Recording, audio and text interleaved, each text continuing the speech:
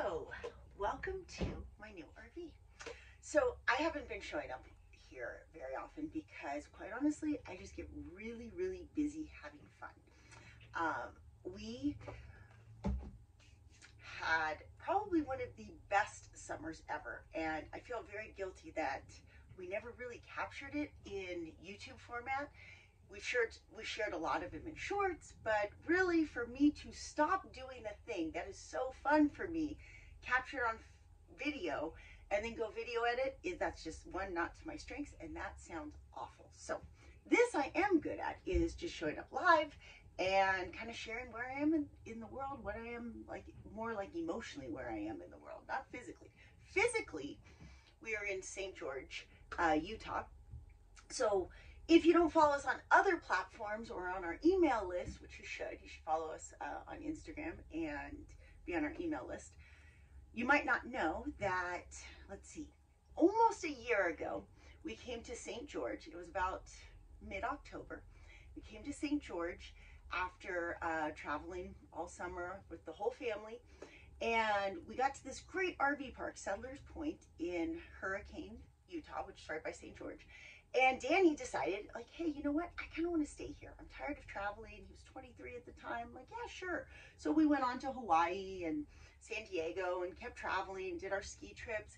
And Danny kept staying here and he was happy. He found a group of friends there's swing dancing is really big here. That was kind of the motivation for him and Isabel to like it here. And then they went to, let me think where else we went. Well, then come May, Isabel said, you know, I really like my friends at swing, so I want to stay here too. We're like, okay, perfect. Gabby decided to keep traveling with us. She had her own RV for half the time and then would hang with us for half the time.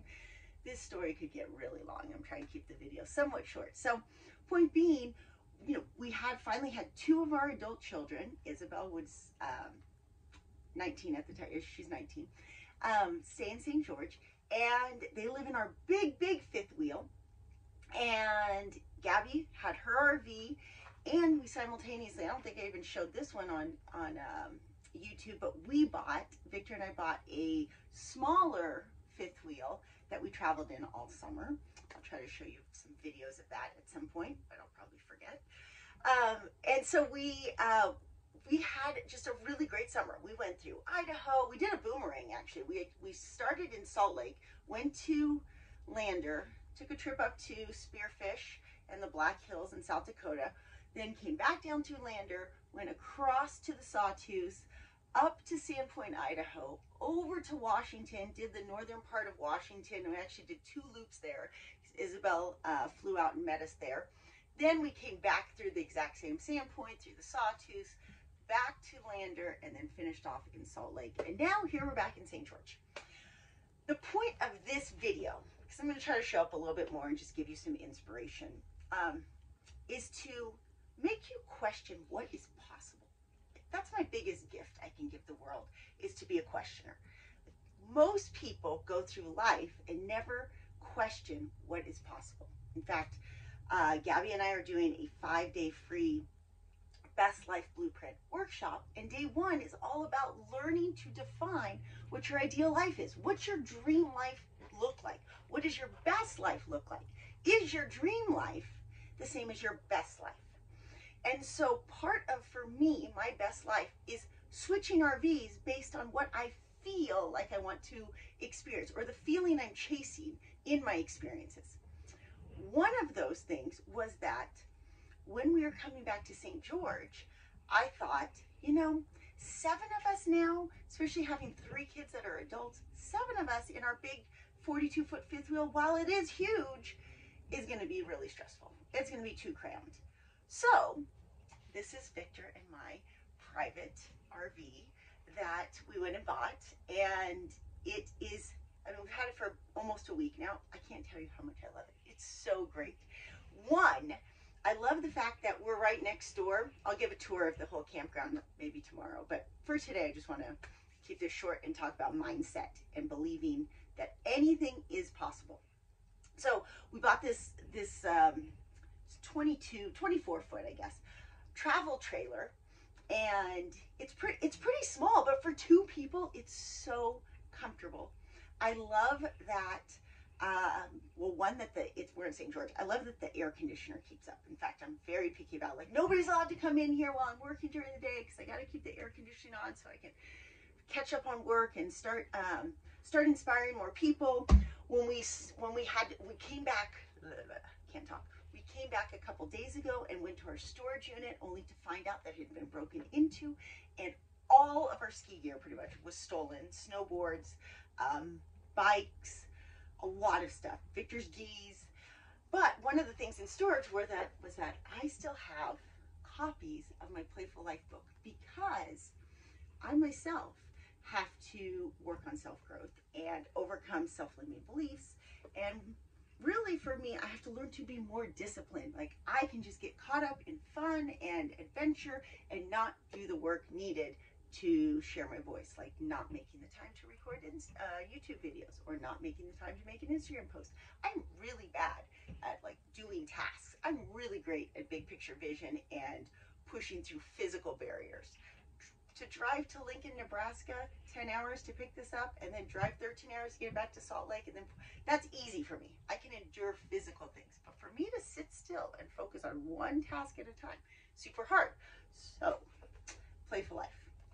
I looked at this book, grabbed it, I'm like, oh my goodness, I'm so disappointed in myself for not sharing this book more, because the number of people that are sick and tired and struggling with their weight or struggling with their health or aren't having fun in life anymore is so big that if more people just knew about this book, there'd be a difference in the world. So I'm going to tell you a little bit about my book real quick, because remember, I said you don't know what is possible. You don't think in terms of, like, well, why couldn't I have 2 RVs next door to each other in St. George and have all of my kids in one and here? Why couldn't I just chase adventure every day? Why would I have to homeschool my kids? Why can't I just do unschooling and interest-based learning? Why can't I eat healthy, make a greens juice, and still have a beer in the evening? It is really, like, the only limitations is the stories and beliefs we're telling in our head. Big part of day 2 of our best self or best life blueprint. Day 1 was like, dream bigger, think outside the box. What do you really, really, really want? Day 2 was like, what are all the beliefs that are getting in your way? Tonight, day 3, I'm going to be talking about, like, it's great to have these goals, this dream, but at some point you have to do the work. Like, at some point I have to hit record on my phone and record the YouTube video. At some point I have to, like, say, hey, you need to pick up this book, so click the link below, or schedule a call with me so I can teach you how. This book is amazing. It has 3 parts. Okay? It's mindset first, okay? Then movement, getting your physical body stronger, more agile, resilient, more capable. And then part 3 is kind of just making your body function optimally through nutrition, right? I say, yeah, well, I have a green juice, but I still probably have a beer or a glass of wine tonight. I don't work well in extremes, but I'm very good at moderation in terms of health and fitness. Maybe my adventure travel is a little extreme, but even that, I moderately do an extreme adventure almost every day. I guess it depends what we consider extreme. I don't really think what I do is extreme, but I know it's extreme to most people. So this book takes you through 3 phases, because everyone's at a different level, right? So it's like phase 1 is your connection phase, connect to self. Phase 2 is intention, set an intention. What do you want? Okay. Determination phase is where you get disciplined in the extreme. And in each 3 of those phases, there's all 3 parts. So your connection, your first part of mindset, you know, starts off by, like, what I'm talking about today. Like, question, what is your belief? What do you think is possible?